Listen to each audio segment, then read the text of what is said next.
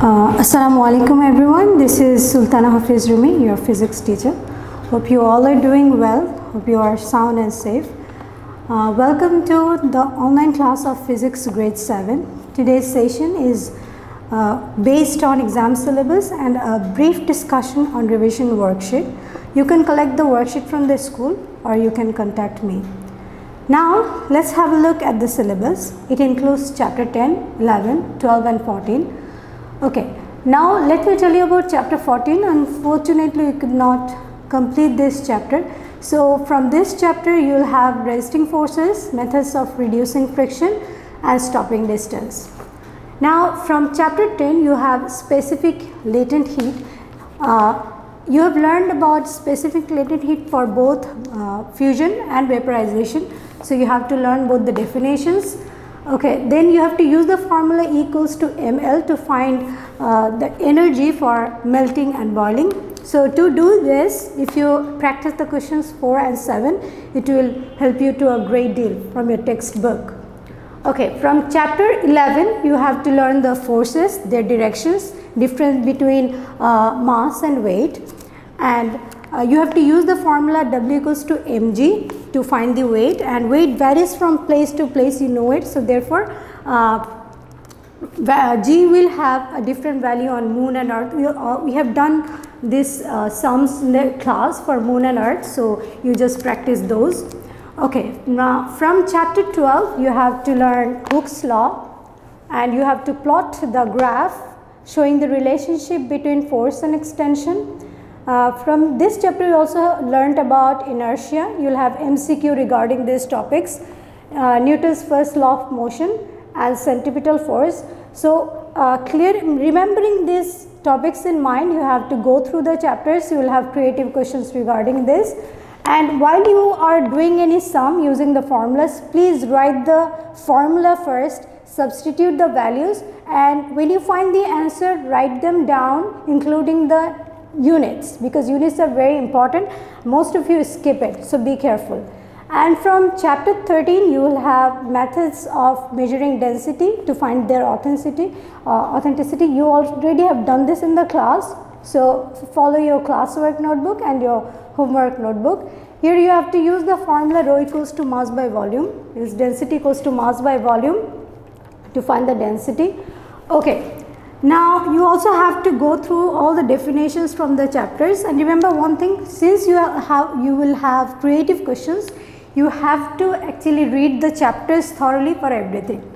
I have uploaded worksheet to the school page, so you can collect the worksheet from there. Now we will be doing 2 questions from the worksheet that I thought would be difficult for you, one of which is question 5 from the worksheet. I would like to show it to you.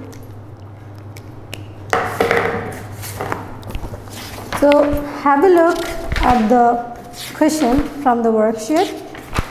This is the question, if you can see it. Okay, this question is related to stopping distance. Can you, okay, now let me draw it on the board.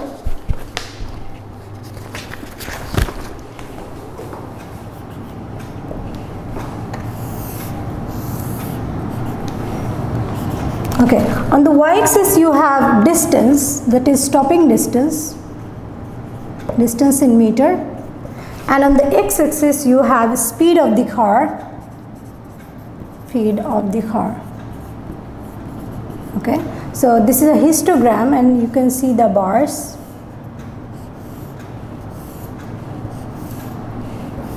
Okay, I'm not drawing all the bars,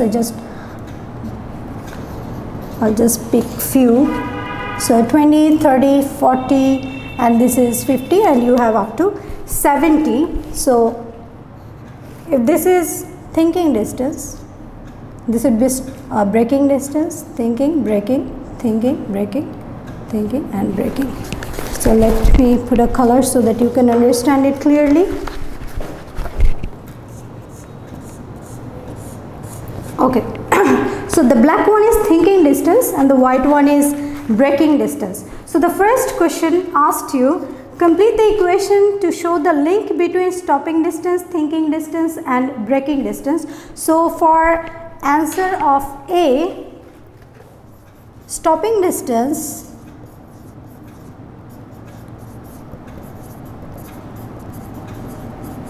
equals to thinking distance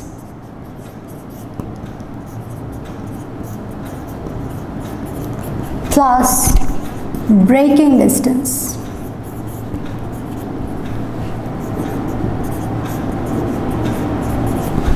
Alright, so let's move to B. It says describe the pattern shown in the graph. Okay, now if you see clearly at the graph, you'll see, okay, 20, 40, 60 is probably not to the scale. Okay, 20, 40, okay, see, when the speed of the car was 20 meter per second, 20 miles per hour, or what the unit it is given in, then when it is at 30, 40, 50, when the speed of the car increases, the distance will keep on increasing. Okay, so from this graph we can say that when speed of the car increases, the distance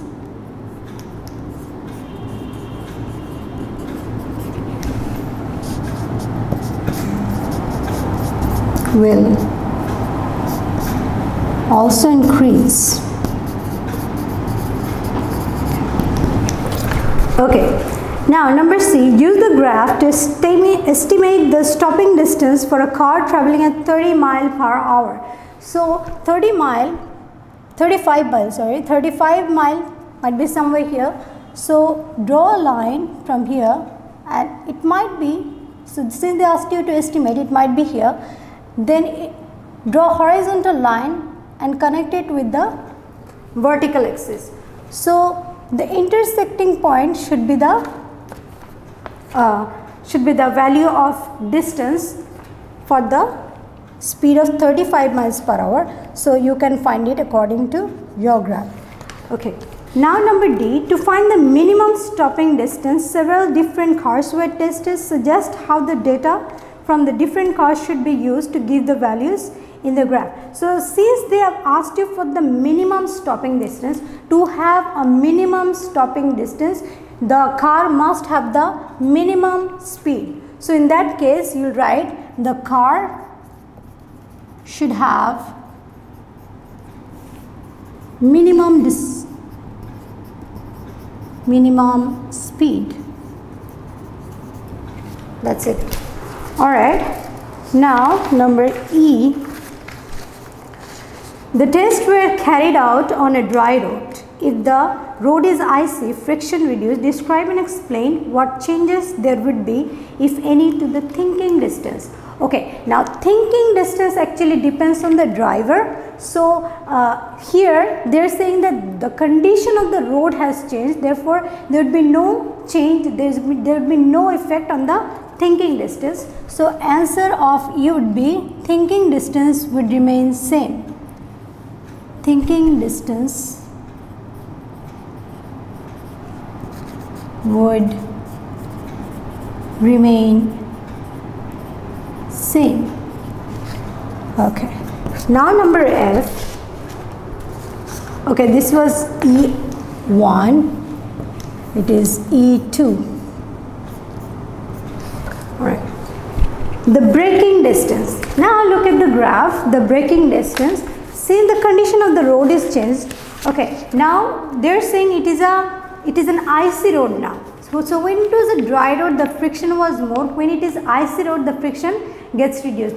So the braking distance of the car depends on the condition of the road, the weather, okay, the condition of the car. So since the condition of the road is changed, so the braking distance will increase.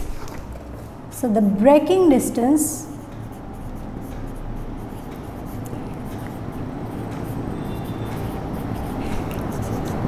will increase. You have to give a reason for this. This is because because the friction of the road is now reduced. All right, so that was all about question number 5. Okay, I would like to solve this question for you now. Okay. Okay, now question 7 from your worksheet, it is based on specific latent heat. They have asked you to find the energy to melt 2 kg of ice. Okay, we know that energy equals to mass into latent heat. Okay, this L would be latent heat of fusion since we are melting here. So the mass given was 2 kg. And we know latent heat of fusion is 34 into 10 to the power 4. Okay, so we get 68000 joules. Okay, follow the steps. I've written the formula, then I've substituted the values, and I have got the answer. I have to write the unit with it. Okay, now I'm not doing B1 because B1 is theoretical, you have to answer it on your own. Now B2, they have asked you to find the density and check the authenticity of an object. Okay, a woman actually finds a golden bar at a market. She needs to find the density to check whether it was original gold or not. So for that we have to find the density. Density equals to mass by volume. The given mass was 550 gram. Okay, and the volume was 50 cubic centimeter. Okay, so the answer we get is 11 gram per centimeter cube. So the actual density of gold is actually 19 gram per centimeter cube. Since we have got a wrong value, we can say that it was not gold. So they have asked you to make a comment. So what the comment would be, since the value does not match with the real density value, density of gold, it is, or the bar she found was not gold. Alright, that was question 7 from the worksheet. So I will suggest you to go through all the questions given in the worksheet. It is very important that you solve it. And while doing it, if you face any problem, you can call me. Inshallah, I'll try to help you as much as possible. Okay, that's all for today. Thank you very much for being with us, with me. Hope we'll be meeting very soon. Thank you. Stay home and stay safe.